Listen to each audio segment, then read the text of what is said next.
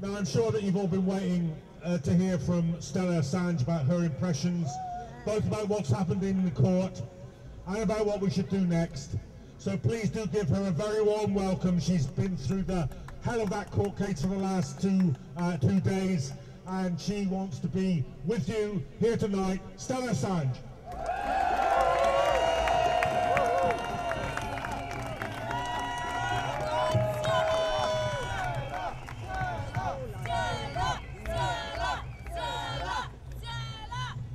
Oh, you guys are amazing. Not just the turnout this evening coming here to Downing Street, but also over the past 48 hours. It's been incredible. Every time I got to court, I was greeted by this incredible supportive crowd that was cheering us on, and I told Julian all about how much support he has, and also how much attention the media has given this case this time around.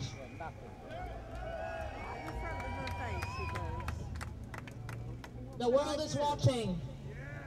And finally, there's a realization about what this is really about, which is an attack on the truth, an attack on the public's right to know, and a country's attempt to further their impunity and their cover-ups and continue to kill with impunity without the threat of a media that will scrutinize them, of a public that will demand change.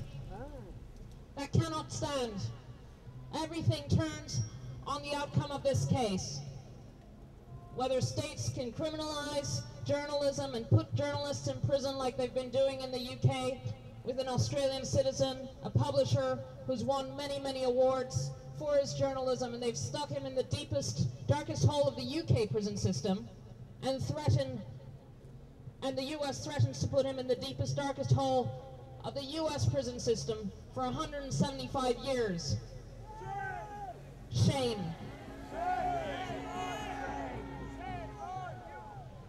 Julian's imprisonment is a result of people with too much power who lost the plot, who got power thirsty and are guilty.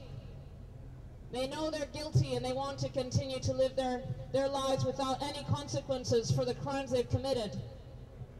This case is about whether state crimes can continue unpunished, unscrutinized. Julian's freedom is the only antidote. We don't have a decision today. Julian's life is at severe risk every single day he is in prison. He is a political prisoner. He is the world's most famous political prisoner. We know what happened to the other most famous political prisoner last week. That cannot happen to Julian. It cannot be allowed to happen. The world is watching. Julian has to be freed.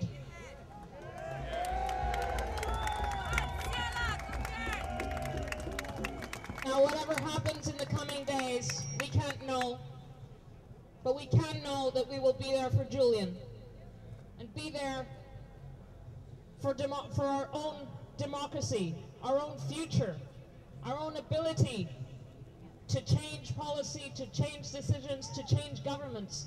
Because if there's no scrutiny, we can't be informed. We can't be able to change, make an informed decision about who we elect.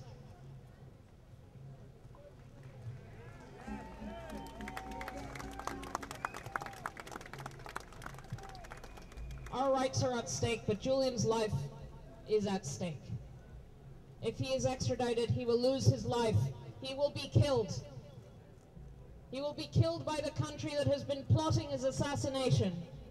And the court heard how the United States, under the previous administration, which may be the next administration, had plotted to assassinate him, who had plotted to poison him, who had plotted to kidnap him, who had plotted to rendition him.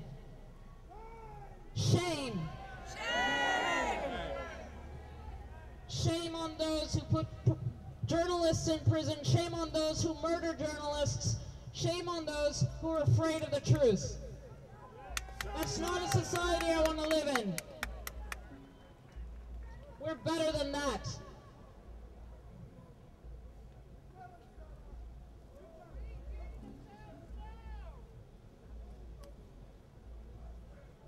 The UK courts are also under scrutiny. They have heard about the murder plots against my husband. They are on notice that the country that is trying to extradite him has planned to murder him.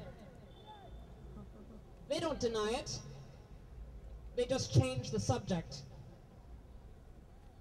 The whole time we were in court, the other side somehow avoided to talk about what the documents Julian published revealed. They didn't talk about the war crimes. They didn't talk about the 15,000 civilian killings in Iraq that were revealed. They didn't talk about their torture and rendition program. They didn't talk about Guantanamo Bay. They simply changed the subject. Shame.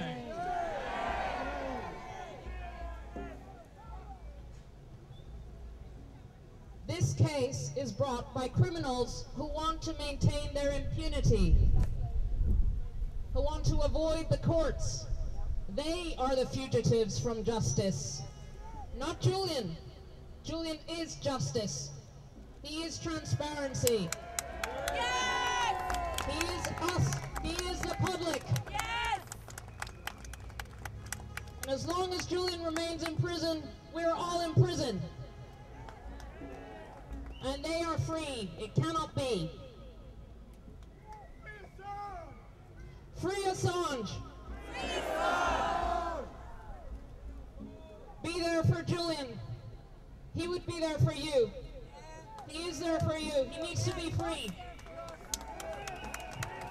Free Assange!